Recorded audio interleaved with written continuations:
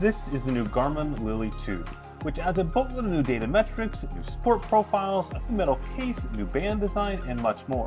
Both myself and my wife have been testing it over the last little while, putting it through its paces, digging into what works well and what falls a bit short. With that, let's just get straight into it. First up is the price. The price for the Lily 2 is $249 US for the base edition, $279 for the edition with nylon straps, and $299 for the edition with the leather straps like you see right here. Now these top two editions with either the nylon or the leather straps are called the classic editions, and they only include the one single strap. They don't include a secondary sport strap, which is a little bit of a bummer, but the good news though, they've switched to a standard 14mm strap. In the past, they used a proprietary one, and that was super annoying.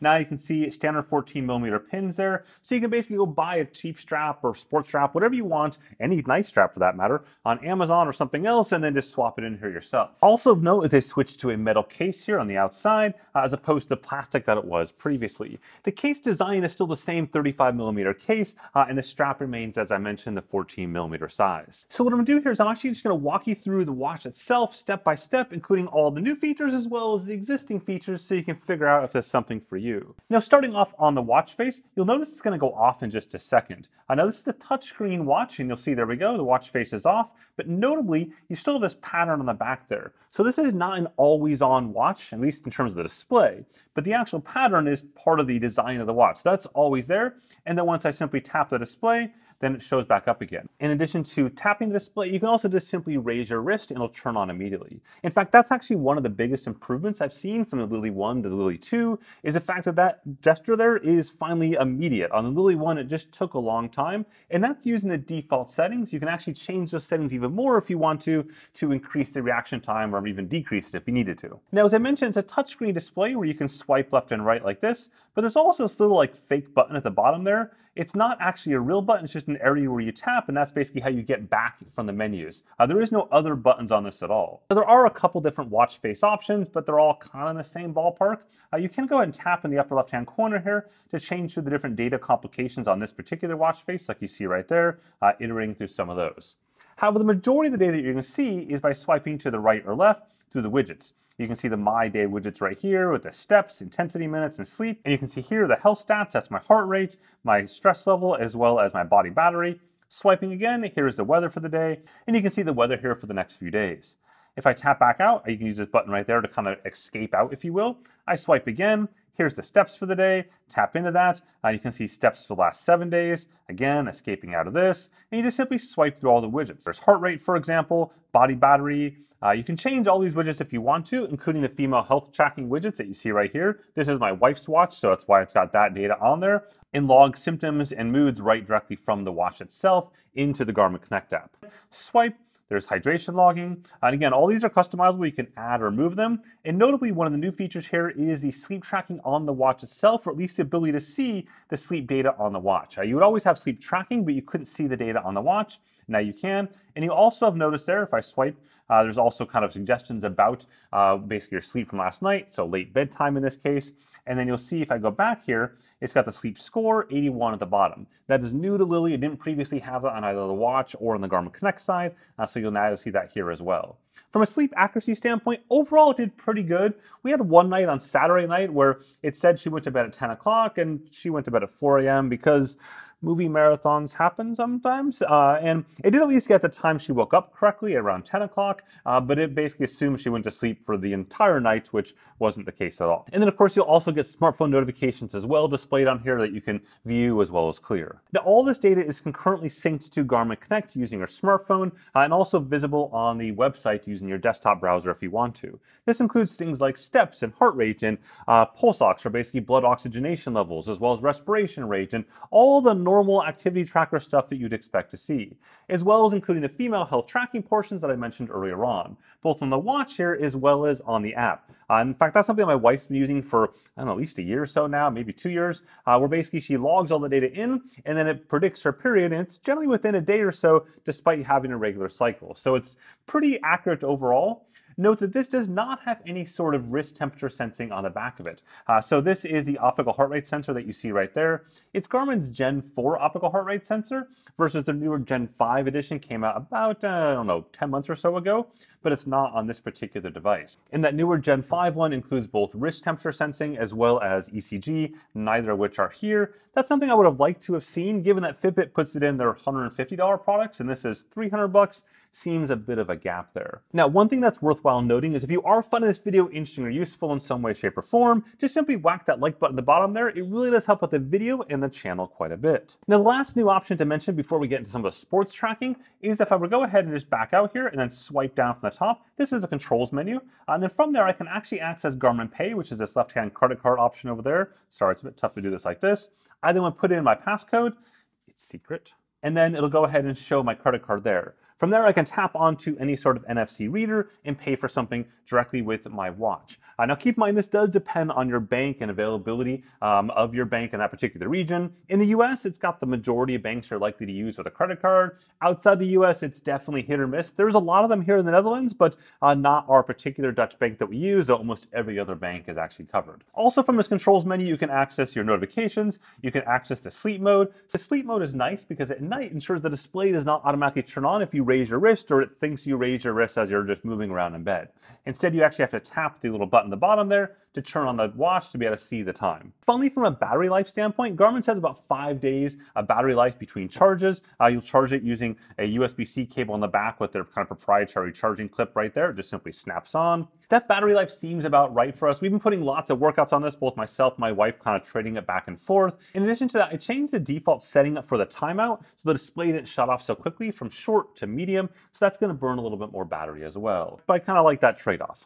Now, with all that covered, let's dive into the sport mode side of things. To access sport modes, you're going to tap this little button at the bottom there, and you'll see the activities list. And then from there, you can choose different sport modes that you want.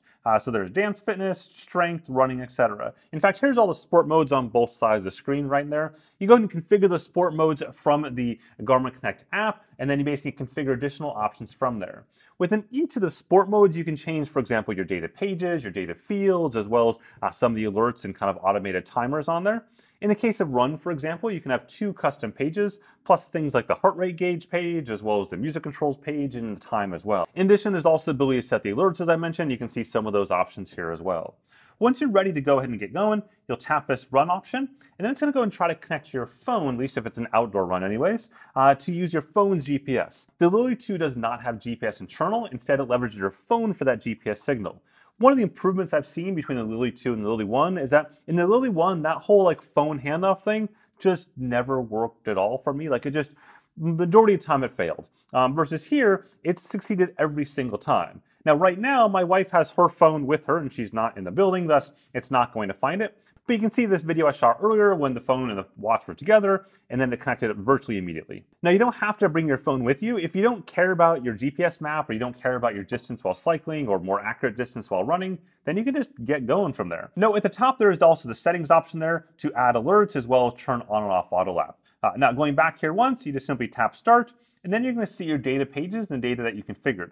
So at the top here, I've got distance, I've got the timer, and if I swipe to the right here, I can go ahead and see my heart rate up there, the timer again, my heart rate zone. Swiping again, you're going to go ahead and see the heart rate on this whole screen, a gauge you go around. Because it's pretty low heart rate right now, it's not in any particular zone. And then swiping one more time, I've got music controls. If the phone was there, it allows me to control music on my phone. There's no music storage on the Lily itself. And then one more time, I get into the time screen, allowing me to see the time and day from there. Swipe again, and I'm back to the main screen. To stop workout, you'll just simply hold this bottom button for a couple seconds, and then it stops. What's notable here is that stopping action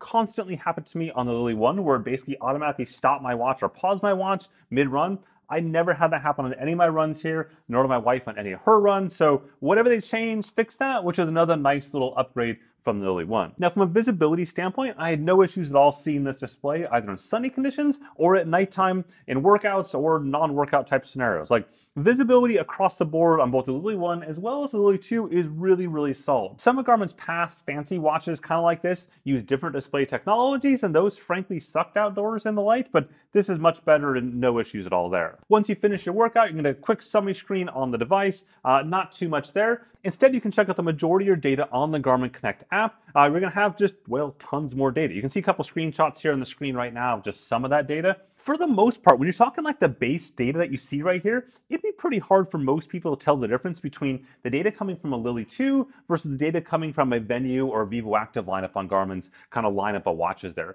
That core data is all the same. Of course, the higher you go in Garmin's lineup, the more features you get from a sports standpoint, in particular on the watch, but also some things that are unlocked on Garmin Connect as well. However, one feature that is brand new to Lily and on no other Garmin watches at this point in time is dance fitness. So if we go back here, I'm going to tap the activities. There we go. Tap that open. And we'll go and find dance fitness in here somewhere. There we go. Dance fitness. This is the new sports profile unique to the Lily 2. And then if we choose the options at the top there, you can choose to mark songs if you want to. You can choose the dance type, pop and jazz, line dancing, Latin, hip hop, and so on. There are many different dance types here. Scrolling back down to the bottom and choose the OK. You can change your data screens. And then you can tap to start. And then from there, you can actually tap this arrow here to mark those particular songs. Now, there are many things I am very good at when it comes to this tech review channel. Dancing is 100% not one of those things. And thus, I will not be fully testing this particular feature, mostly for your benefit. You don't want to see me dance, and I don't want to see me dance. So we're just going to trust that there's something cool here. And that's just not, I'm sorry, kind of, not really. I'm not sorry at all. Instead, I'm going to give you something way more exciting, accuracy. Accuracy starting off on the GPS side of things, which might sound sort of strange given this watch doesn't have GPS in it, but nonetheless, I always want to look at how these watches handle the GPS data from the smartwatch to ensure there's no complete wonk, because I've seen a lot of completely wonky connected GPS things over the years from different companies. Here's a run I did last night, just a relatively straightforward run, but past some really big buildings as well. My phone that I was using, an iPhone 13 Pro, was in my shorts pocket, my running shorts pocket, so it had obviously some blocked GPS. You can see at a high level things look pretty darn good, but if you zoom in, you do see when I went past some of those buildings, a bit of wobble here and there. Not a big deal, but of course that's sort of the trade-off that you make when you don't have GPS in it. On the whole, I had no issues with the connected GPS. It never dropped out or anything like that, even just like for commuting rides and stuff. So all is good there. Instead, let's dive into the heart rate side with this first graph right here of a run my wife did on the treadmill. And this is compared to a Polar Verity Sense, as well as a Garmin Fenix 7 Pro on her other wrist. And you can see these were all basically the same. Like there was no real issues there. It worked just perfectly. So let's step it up to another indoor workout. This one is a Peloton workout I did indoors. And this had some pretty high intensity intervals in it.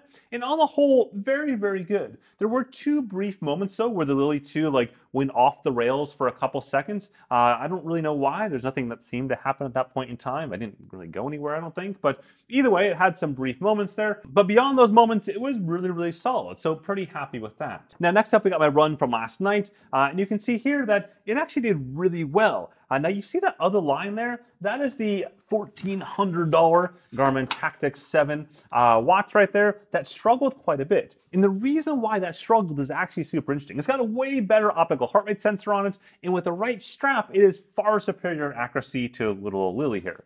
However, it uses this different strap design. I know this is a tangent, but I figured I'd mention it. This different strap design is very, very stiff, and thus you can only get it to kind of certain points on your wrist, and so it's a bit loose on my wrist compared to a normal strap. And thus it actually moves around a little bit, which causes heart rate inaccuracy. Still, the point of that tangent was the Lily 2 did great, so kudos there for that. Now, moving down again to a run that my wife did today. She started off this run basically relatively steady state, and then after a little while, she had to stop because the HRM Fit chest strap that she had on was having some issues, but the Lily 2 nailed it. It was actually identical to the Polar Verity Sense armband she had on, as well as her Garmin Fenix 7S Pro watch. Now you see later in that run, there's those little short burst intervals she did.